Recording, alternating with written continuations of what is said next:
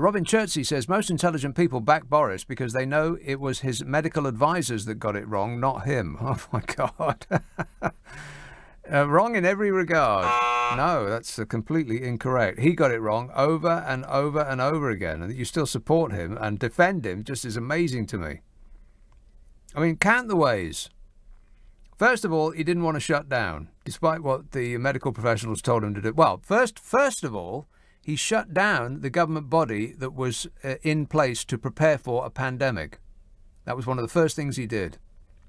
Curiously, it was also one of the first things that his best buddy in the whole wide world, Donald Trump, did in America. Shut down the government body that would prepare for a pandemic. One of the first things he did. And then he didn't want to shut down, as medical professionals insisted that he should back in February. He said, oh, no, we don't want to do that. And then, of course, he missed all of his COBRA meetings and didn't prepare because he was too busy, organising his love life. Missed emergency meeting. I mean, the clue's in the name. Warning, warning. It's an emergency meeting. No, he didn't want to do that.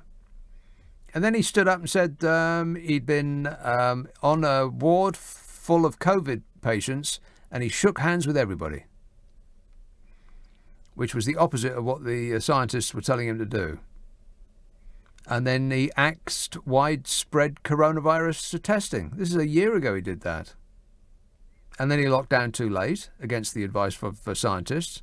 And then again, talk about not learning from your lessons. Then he did it again in September. The same thing. And the scientists were telling him to protect those people in care homes. And did he? No. No. Of course not. Why would he?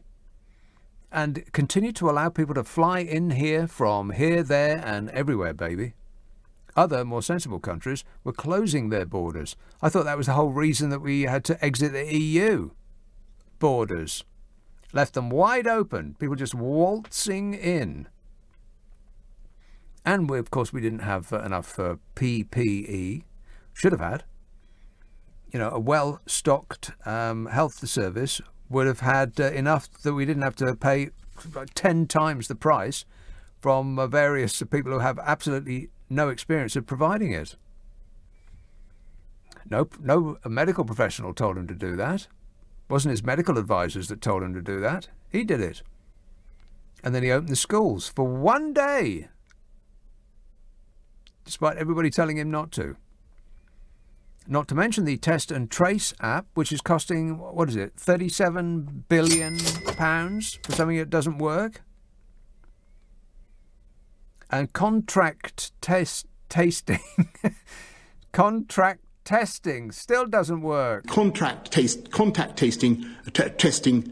tracing. Forgive me. Contact tracing. And Boris Johnson said there was not much point in wearing masks, despite his medical experts yelling at him that the contrary was true.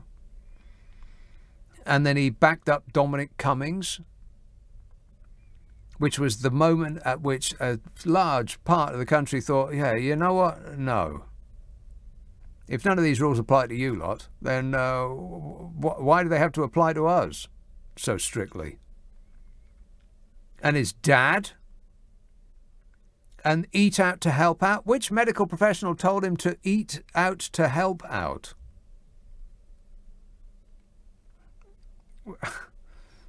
But, you know, apart from that, Rob, yeah, you're right. Yeah, you've thought about that a lot.